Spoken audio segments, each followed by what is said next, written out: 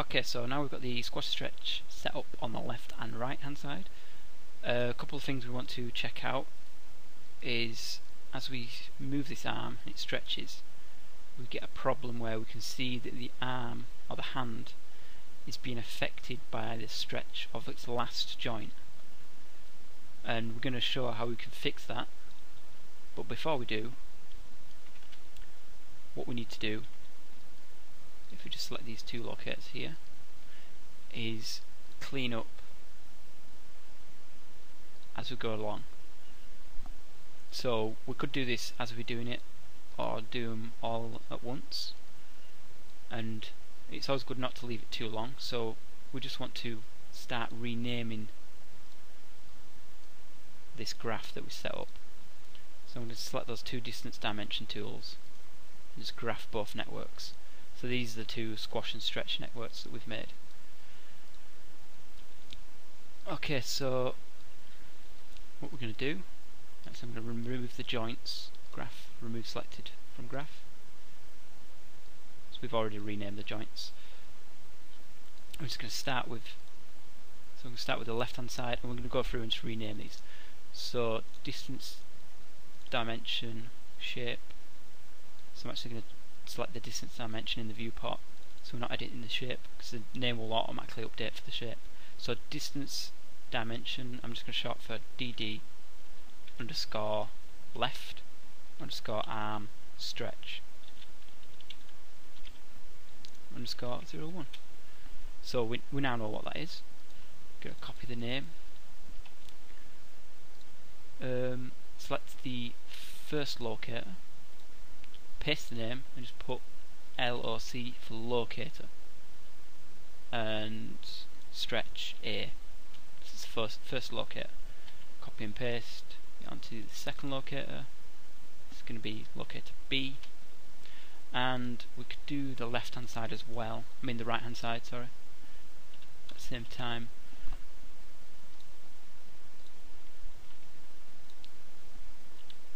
Just making sure we name everything as we go along. So I'm going to get distance, dimension, shape, paste this on. It might seem a bit tedious going through and renaming everything, but it'll be a lot easier later on if you try to debug this rig, or try improve this rig, or try edit this rig. And also if things have the same names. So set these locators, if these were parented in different groups, so they're in different hierarchies, they can have the same name. So they could be called locator 1 and another one could be called locator 1.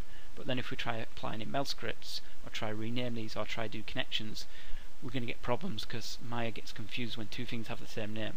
So making sure that all got individual unique names is going to help us quite a lot. So working with the left side, multiply divide node, so MD underscore left underscore, I'm going to call this stretch value. So this is giving the actual, this is the node, multiply divide node, that gives us the actual stretch value. And that's the left arm, sorry.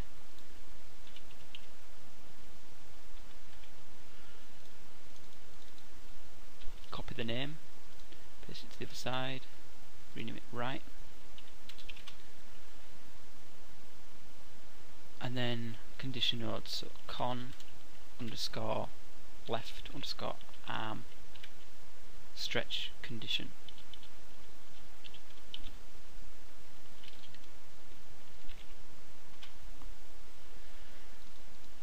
Copy the name again, paste it over. Oops.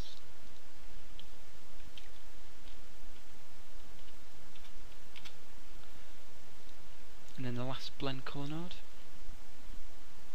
BC underscore L underscore arm underscore stretch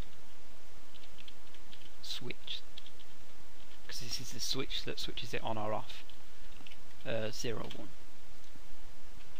And copy and paste that across. And one last thing we need to do is I'm going to copy the stretch, the multiply divide node. I'm just going to graph these two multiply divide nodes again, because again we had this global scale attribute. So making sure I'm on the left,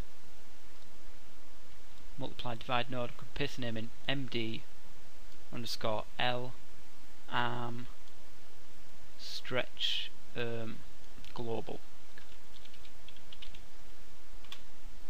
So this is dealing with the global stretch when we scale the global control up. Copy the name, paste it on the other side, just rename that right. Okay, so now we've got these two graphs which we know exactly what each one of them does. And we could, if we wanted, one last thing we could do is just rename these point constraints. So actually I've noticed an error that we've done here as well, is we've renamed the shape in the outliner.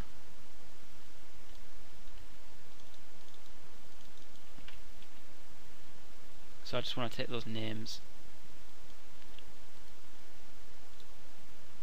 and put them on the actual locators, not the shape. So see here underneath, I'm taking the shape and just pasting it into the name.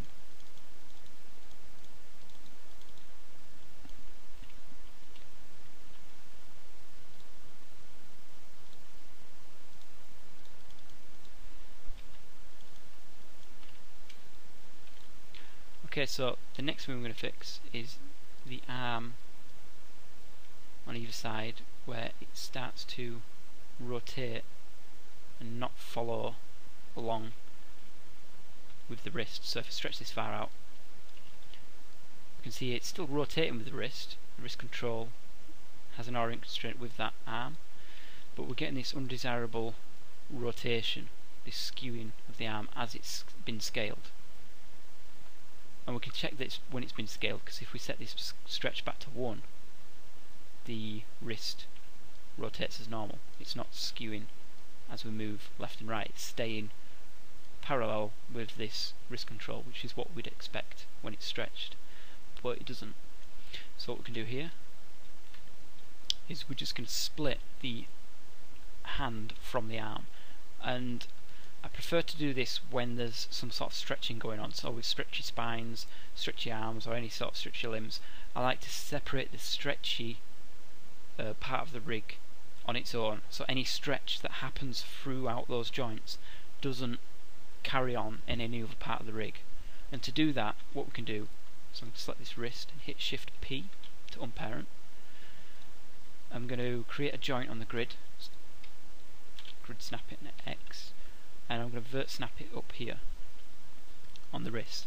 And with it selected, I'm going to select the forearm and hit P.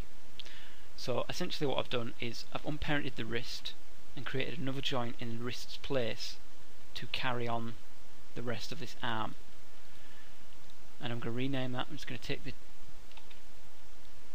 GNBNT, and like with the joints we've done here, JT end for the end joints, I'm going to do the same with this, because it's the end of the joint chain and we don't want it for skinning. So JTEND, and just make the name conventions consistent. We had E, so uppercase E, and then lowercase ND. So just keeping the name conventions consistent. Left wrist end.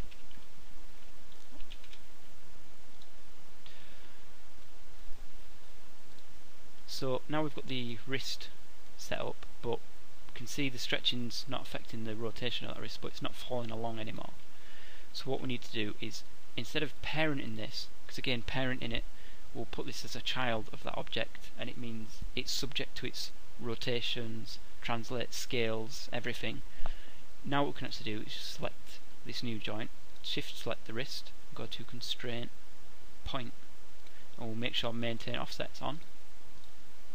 So now essentially we're moving the wrist with the arm, we're rotating the wrist to the wrist control, so none of that extra information, that extra scale is coming across to the arm, only the translate of the end joint is. So that way we've separated this hand completely from this stretch network, so none of this stretch can ever affect this hand. And I'll quickly do the same to the other side. So select the wrist, Shift P, create a joint, and for this I'm not setting up the local rotative axes for this joint because I can edit it later on, but it's never going to be used for rotation. It's only used to get the position, the translate of the wrist. We're never using its rotate, so it doesn't matter too much about its rotate. I'll just parent it up, take the name, paste the name, and we'll just rename this end, E-N-D, D, and then I'm just going to take that joint, select the wrist joint, constraint, point, make sure maintain offsets on, and close. And that way we have both arms. If we switch stretch on both of them, we can see the arms aren't skewing anymore. We can rotate them normally. Everything's working fine. Reset that back to 0. And final cleanup, we'll just come in here. Because we unparented the wrists, we need to reparent them to their joints group, the BN group, and the same with all these distance dimension tools. Because we don't need to see them, they're just there to evaluate the length of that arm, we can just add them to extra to hide. So they're essential for working out the stretch of the rig, so we can't delete them, we still need them to be working, but we just don't need to look at them anymore, so we can just hide them in that extra group. Okay, so now we've got the arms working in FK, working in IK, working with the IK-FK switch, and with the stretch on.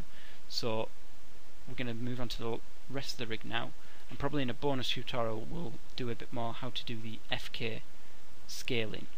So you could have the FK scale rig. It's not really, I haven't seen people use it a lot because it's more for IK. You want the arm to be fully locked for that stretch. So having stretch in FK, you might have stretchy arms that can still bend and it doesn't look like it's been stretched that way. But we're going to add that in later on in a bonus tutorial. So the next, from here on, what we can do is starting with the spine of the rig and continuing with the rest of this character.